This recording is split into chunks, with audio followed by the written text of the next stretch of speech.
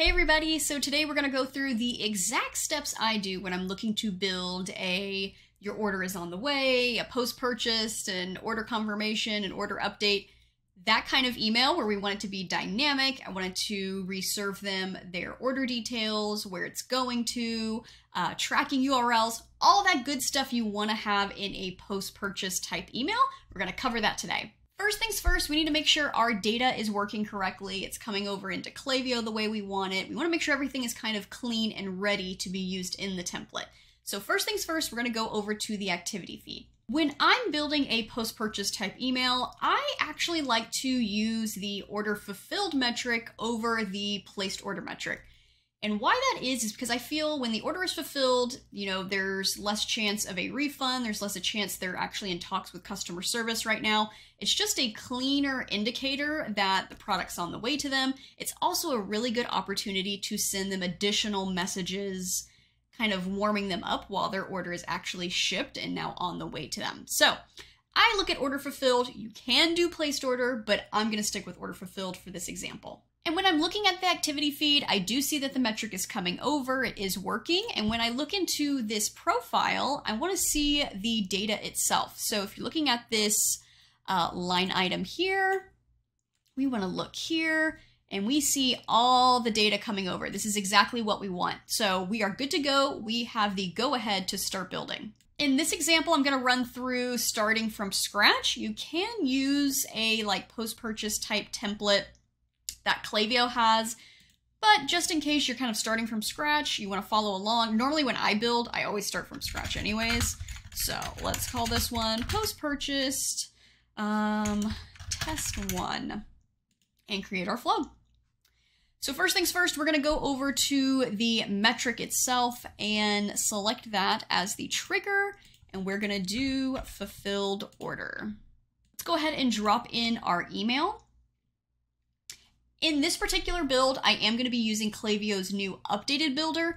If you don't have this yet, go back into your Klaviyo front end, go to your email template section, and then go on down to create a new template. You'll have two options, classic builder, new builder.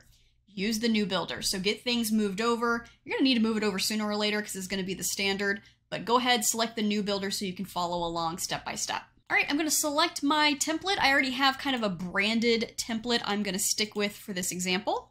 All right, and in my branded template, I have some kind of placeholder text, things like that. Don't need to worry about that. We can kind of create a aesthetic that we're looking for. But first, let's get our table locked down. So first thing, we're going to go over into preview. I'm going to move my giant head and actually shrink it out of the way. Okay, so over in the preview section, we're going to come down until we find, in my example, and in most cases, it may be this way for you too, I'm looking for this truncated section here, which has our line items listed. So open that up by clicking, and we're going to scroll until we see line items. So just as an example, fulfillment is right here with line items under it. We don't want that. We want the actual line item by itself, not inside of another section, which is this one right here.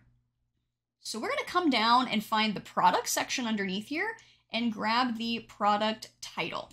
So you click that, it will auto copy. And now let's drag in our table. So this table is going to be dynamic. It's going to be, if there's more than one item, I want to show every single item. So it's going to be basically what's fueling a very dynamic experience when this email enters someone's inbox. So a little hack here, in the original template, it's usually side by side like this, like text and image.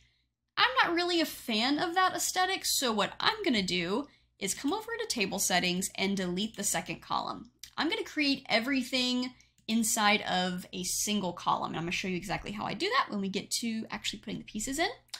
First thing though, we need to get the table dynamic. So, all right, I'm going to paste in our variable, and we're going to trim away this piece and this piece. So what I'm left with is what they call a row collection, which is another kind of fancy tech term for basically when I'm looking through all of the data, what should I be looking for with the items I want to collect? And all of our items are going to start with this event.extra.line_items. And then this piece we're going to throw in here, but trim away the S. Why? I can't really give you a really firm answer on that. I just know that you need it to be item because we're going to make all of our text also kind of match it without the S. I don't know. This is why these things work. I just do the things. The reason why I can't say. But basically, we are saying now, with this being what we're looking for, now repeat it for everything with item, which is exactly what we want. We want to show every single item. So we want this information here to repeat for every single item. Basically, is what it means, right? Let's go back. Oh, it didn't delete my second column. Let's delete my second column. Let's click done. All right, let's do some formatting. Let's center this. Let's make this a little bit larger for now, just so we can see it really clearly. Okay, let's paste in. Oh no, I lost my variable. Let's go grab our variable again. Okay, so the things we just did before are now going to basically kind of dictate the edits we're going to do to this variable for our product name, okay? So basically, we don't need this piece here because we've already set the row collection. It knows what to look for, so we don't need to tell it that. We also want to trim away the S because we told them that the alias, the row alias, will be item, so repeating for every single item. So we want that to match. We're also going to delete the 0. This 0 represents the number the item is. So if you have 5 items, technically you would have items 0, 1, 2, 3, and 4. So leaving that 0 in there is basically saying don't repeat because there's only one item, 0. So we want to delete that because we want it to work for every single item in the person's order summary. Beautiful, we have a product name. So now let's grab the image. So really similar to the abandoned cart sequence tutorial I built. You're gonna go down, kind of the same thing. We're gonna go back into line items and we're gonna go back down into product and you're gonna find right here a SRC or a source, which basically is the image URL. We're gonna grab that. And then right above the product title, we're gonna kind of go up. We're gonna click here and add image. We're gonna paste in our dynamic variable. Same thing, we're gonna cut away the first bit, change items to item, delete the 0. We're gonna leave this 0, so this is kind of confusing, but you could have several images for a product. And we're just saying, serve the very first image that we have in Shopify. We're gonna change the width to, let's do 400 and see what that looks like, and apply. So super confusing, you're not gonna be able to see it, you're not gonna see a block or anything, but it is there here in the code, okay? Let's click done, and let's do a preview and see what it looks like.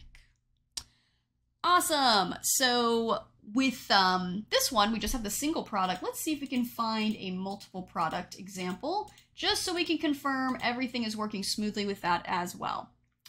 And it is, so we have our fanny pack, and we have our hydration pack, lovely. So one thing maybe we want to have is a button for them to go track their order. So let's change this to track my order. And we're going to grab that also inside the data. Because this information doesn't change product to product, it actually will be a copy and paste exactly as you find it inside of their product summary here. So let's scroll until we find URL tracking, which is also inside of our kind of truncated section. All right. Here we are. So depending on who you ship with, all these things, these can kind of change, but you'll have a URL here called tracking_URL. There also is another one, if you use Shopify, that's just order status, and you can use that one as well, but we're going to use the tracking URL to make it a very smooth consumer, user experience. We'll paste that in. No need to trim anything. We just want to paste it just as is. You know what? Let's copy this. Let's do a little bit of formatting here, right? So let's center our kind of placeholder text right now.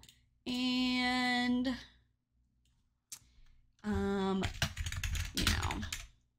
or maybe we say, get ready to party. This is kind of a party-like brand. Use the copy that fits your brand. For this one in particular, it is in the kind of like party space, going to concerts, EDM, all that vibe. So we're kind of capturing that here.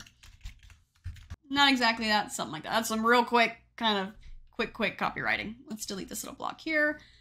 Adding a little bit of a space here. Okay, so let's do another preview. Let's check it out. So with this button as well, I just want to make sure, obviously I can't really show this information, but clicking here, I just want to make sure it's working for this user, and it is, so that looks great. Don't forget to double check your mobile view. We want to make sure that that looks really good, which honestly, I think this type of design, stacking it, is more fitting for mobile. And in most cases, you want to design with mobile first in mind. All right, let's say that we want to add in some more information though, right? So maybe, we want to add in a bit more content before we get to the summary. So for example, let's delete this, right?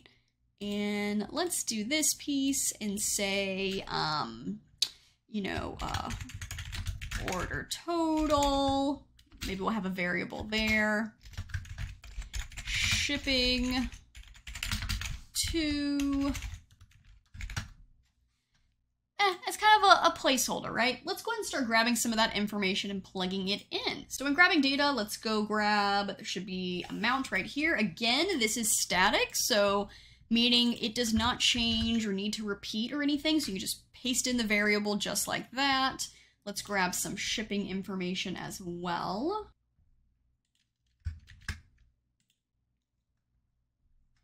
So with this one, I went in, put in order total, shipping to, and did some shipping information here.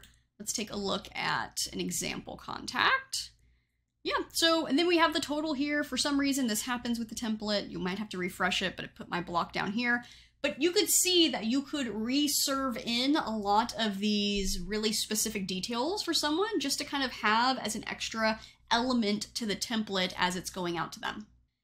All right, I hope this quick tutorial was really helpful on how to grab these variables and plug them into what could be a your order is on the way template, a post-purchase template, whatever you want to call it, where you want to reserve exactly what they ordered into an email. This is exactly the steps that I follow. If you have any questions or any comments or any requests on what videos you want to see next, put it in the comments below. And if you didn't know, I do consulting and audits of email marketing accounts. So I'll leave a link for that below as well, where you can request for me to jump into your account, do an audit, and provide for you a strategy roadmap on optimizations you can make in your Klaviyo account. All right, until next time, y'all, I will talk to you later. Bye.